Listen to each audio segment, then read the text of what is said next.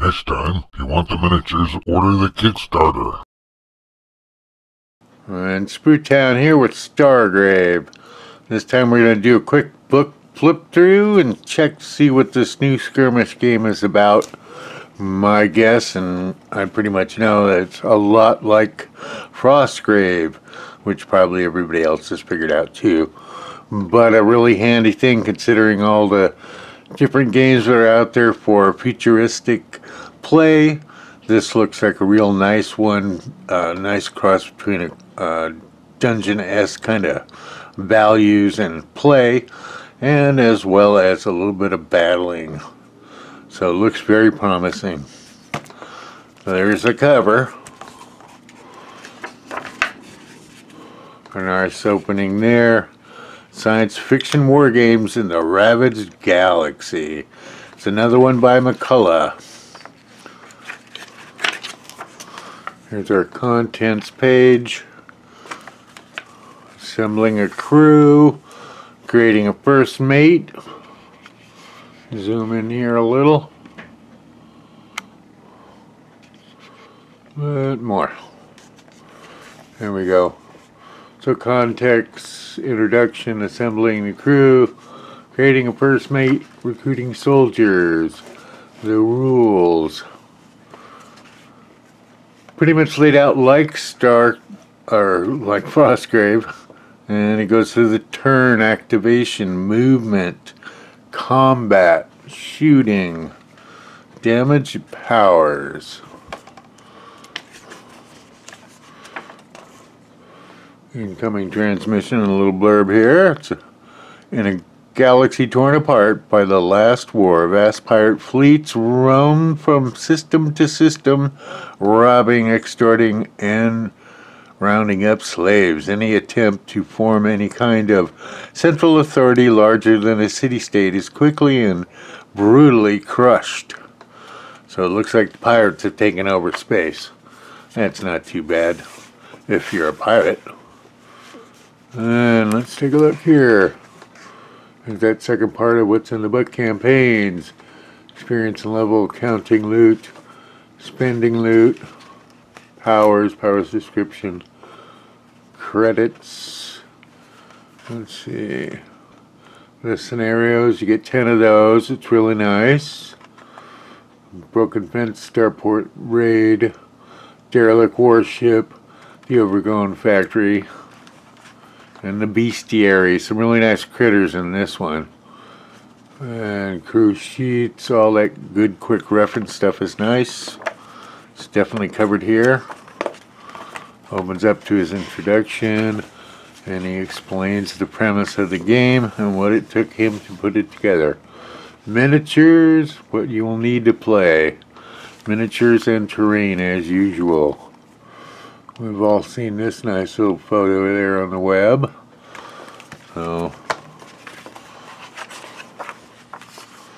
and dice, it's 20-sided dice, just like Frostgrave. And there's the table, they tell you about that. The terrain, which it's all based with a lot of terrain, please. Crew sheet and templates. Assembling a crew. And this is a really nice illustration. Everybody's favorite. Did a nice job. Credits for the artists are in the back there. It's pretty nice work. It's inspiring. Gets you going. And then you create a captain. You lay him out with certain powers. You get a first mate. Same thing there. You give him a background so you know where he's coming from and all that kind of stuff. And your options you can create, which is nice. He's got some really nice options. Some biomorph, cyborg. Gives you stat modifications for that. Those are the mods. The play is nice. It's basically where you're trying to get loot and stuff before you're getting all the pirates on your butt and taking you out. A nice little image there. And that's like you could be a mystic also. You can be a robotics expert. So they give you core powers, stat modifications at the bottom of these. So you know. Another nice image. And captain and first mate maybe. So it tells you can be a rogue, a psionicist,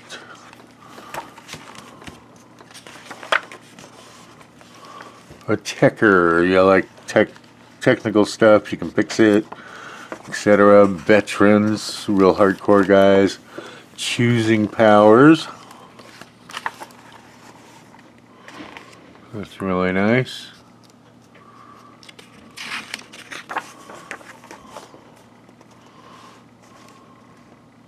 A nice piece of art there.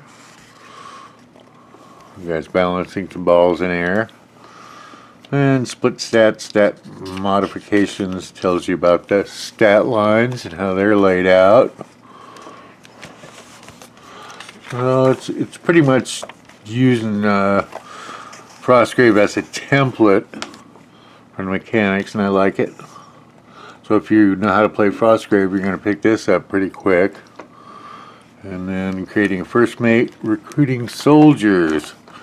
Gives you the first mate levels like Frostgrave. He's got less than the captain. Captain's got first, but you got to get a first mate on this one in this game. Standard soldier table. And that gives you standard soldier table. Specialist soldier table, nicely laid out for you.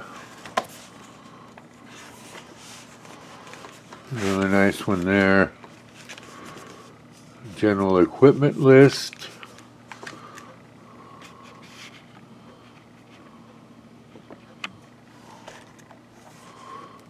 Equipment, deck, filter mask, medical kit. Again, this is some of it. I'm just doing a quick flip through for you. And like here's our weapons. Unarmed knife, hand weapon, pistol, carbine, shotgun, rapid fire, grenade fragmentation, grenade smokes. A little blurb about the grenades.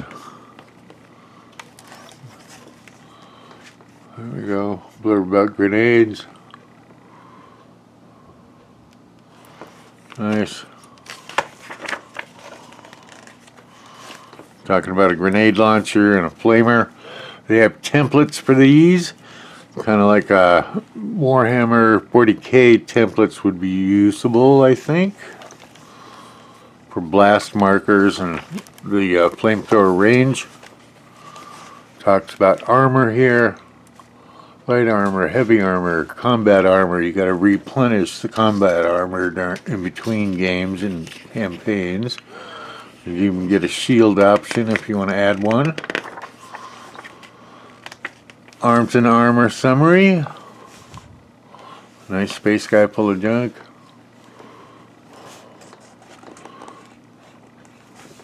You seeing that? The rules, chapter 2. Setting up the table, talks about corner and table edges, where it comes from, selecting table edges, nice layout. It is nice that they give you little modeling ideas. It's very handy.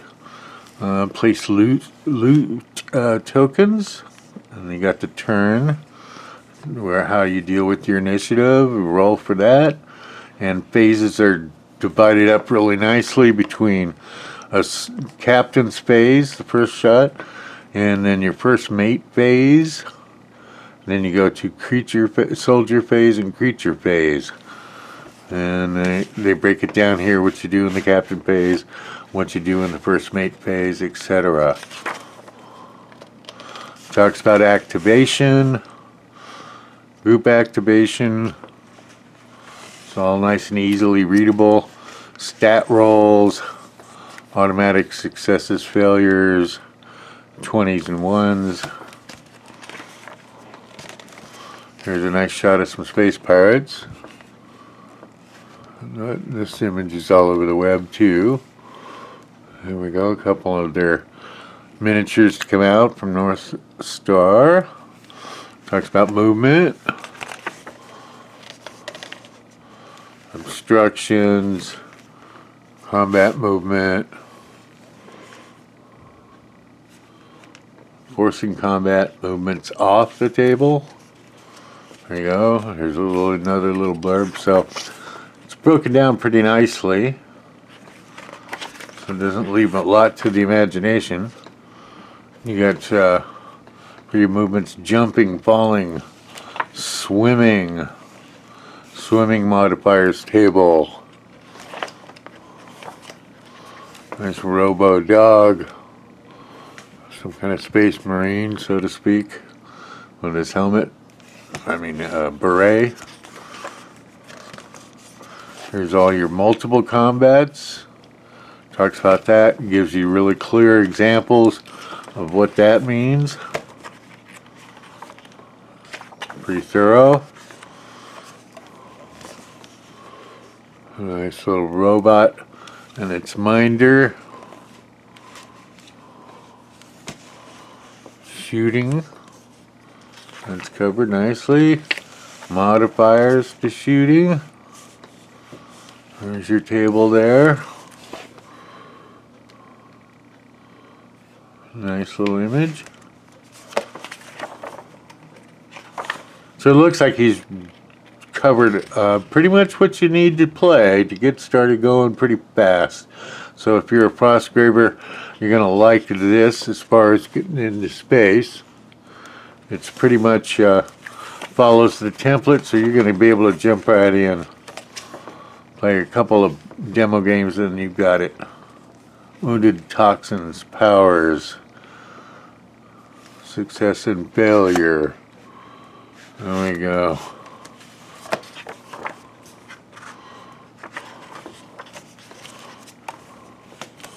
Another scary alien giving a blast to somebody in the foreground here. Targeting figures with powers in combat. Nice. So powers are going to play a lot in this also. How you craft and how your characters and your captains are, how they act. So there's going to be a lot of variety. If you're playing against people, you're going to run into all different combinations of things, which is nice. And it's got rules for creatures. And the bestiary is really nice. Here's your campaign: injury and death. Captains and first mates. And permanent injury. Badly wounded. I like this guy. Some kind of technical dude with some kind of tentacled beast on the lab table. Talks about all your injuries. So span across your campaigns. Experience and levels. Nicely detailed charts. So you got that figured out. Lower activation number, new power. Nice book. It looks a little thicker than Frostgrave 2. There's your loot. All these tokens and stuff that you can set up. Again, nice little modeling opportunities for your tokens.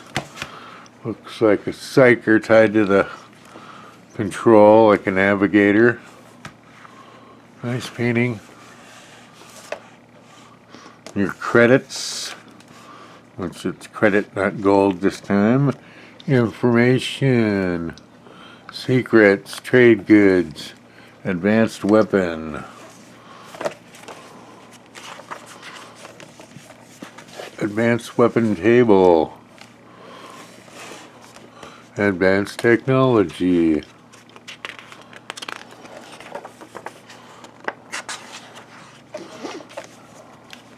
So I'm going to jump and get some of this terrain set up. This is 28 millimeter, and there are lots of different sets of miniatures out there that would work for this. The inches in movement probably range up to like 32 millimeter play and that kind of thing, so you're not going to get stuck there. You might wind up getting stuck with scale, because 2832 and all those differences with different companies really counts. So if you're going to stick with one, then you're going to wind up playing a game with those kind of miniatures. And they're 28 level, 28 millimeters. You got things like War Games Atlantic. I don't know, I don't have any of Mantix Space Age fighters. They're around. There we go. You could even play it with Star Wars figures. This is nice trooper looking, which they're going to have troopers too for miniatures. Really nice. There's a deal right now for getting 3 boxes for a decent price with North Star. So got some pretty interesting approaches. So they play with data, information storage and retrieval. You've got all the gravity problems. You've got different kinds of armor, which is nice. Jet boots, jump pack, lift gloves, integrated filter mask. I'm getting me some for the different levels of oxygen or gases. And it's 0 gear slots, which means you have one. And these guys right here are looking pensive and loaded up. Plasma blaster. So you also got powers that are usable once per game. Those are nice. They're going to throw some flavor in. Pulse disperser, I like it. Robot repair kit. Surge battery. Alien artifact chart.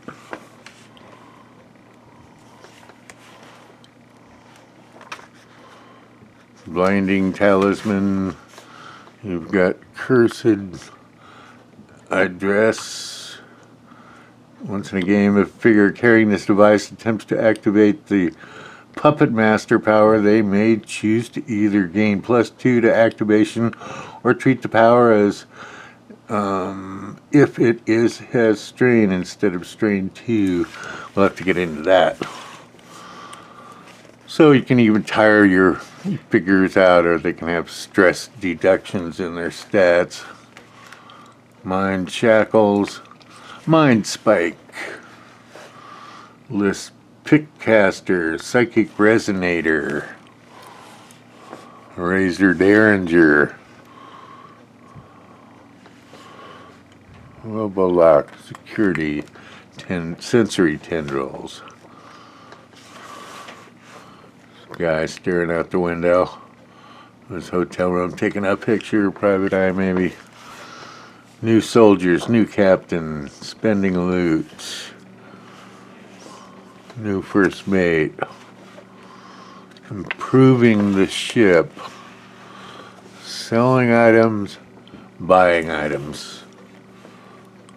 Nice little miniature example with some big vats behind him. Optional rule balancing scenarios. So he's done some thinking with this, boy. Nice. As far as it all goes, it's pretty much worth the price. I got it at Amazon, so I don't know if they're going to go up or down for a little while. But there is a free version of the rules online too, so that includes some warband options and how to put together a nice crew and stuff like that. So it's worth going online and maybe downloading if you're not going to pick this up right away. Waiting for the miniatures or what have you. Power descriptions, activation, strain, category, line of sight, bribe. In case you got some nasty guys with a lot of cash. And here's another nice alien. She's got a nice blaster, carbine. Data knock, data skip, destroy weapon. electromagnetic pulse, EMPs, energy field, fling, fortune, haggle. A lot of options. Sonic fire. So he's done a good job. We've really got a good, thick, meaty book to look through. And nice images this time around. Quick step, reconstruct body. Repair robot. Gotta have a robot in your crew. Danger, Will Robinson. Target lock, target destination. There we go. Straight and Imperial Warrior Girl. Void Blade, Toxic Secretion. Chapter 5 Scenarios. Scenario Table. Nice group of these guys. Alright. Data Vault. Setup, special rules. Here we're getting into our little campaign. Salvage crew. The bots deal. So nice campaigns, good names. Loot and experience on the bottom for each one of these. The broken fence. Sky mine. Special rules. Broken fence event table. So he's got it fleshed out to some ways that you can spin off your own campaigns and how to flesh those out. Nice little landing shot with the miniatures. Starport raid. A derelict warship. Another nice illustration. Overgrown factory. And you got special rules. You get to loot. Fireman. Special rules. And here we go to the bestiary. Nice monsters. If you want to kit bash some of these together, there are some nice ideas in this book. Creature list. It's a cyborg looking guy here.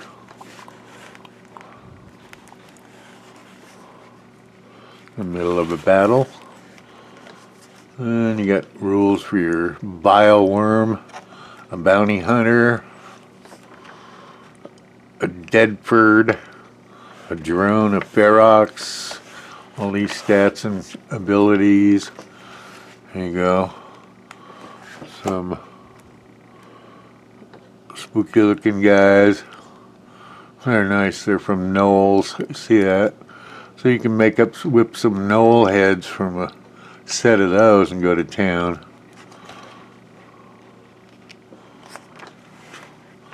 Mine Gripper. Magmite. Pirate Shock Trooper. Pirate Trooper.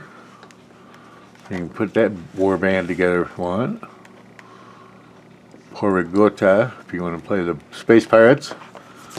And there we go, nice tech shot of a robot. Very nice.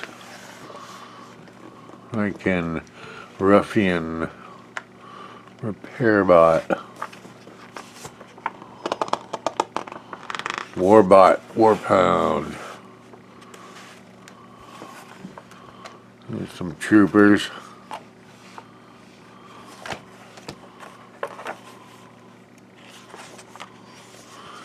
Creature attributes, nice, nice. Another nice robot. It's pretty cool. Rules for flying.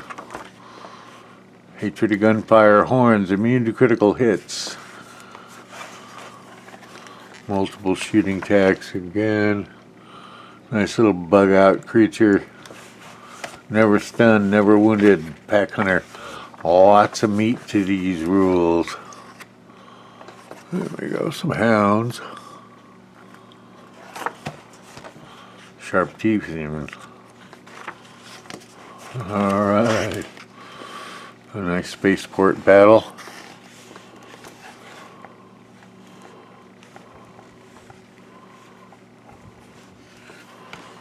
And your credits. There's yours. Artwork. Hitzi Balzer, Michael Georgi, Sam Lamont, and Paolo Pugioni. Sorry, I'm going to quit making the names. Anyways, there's all the credits. Even a special thanks, which is great. On the back, nice templates.